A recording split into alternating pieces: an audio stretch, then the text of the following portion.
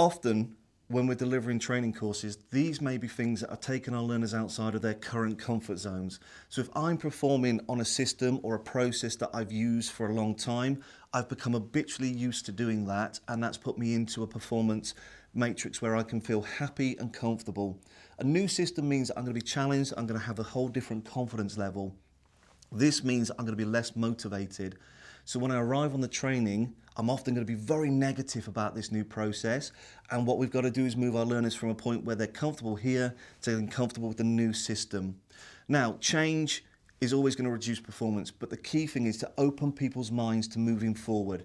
So if we start our training sessions on a basis of, let's look at the old system, what doesn't work about it, what don't we like, and what would we do differently?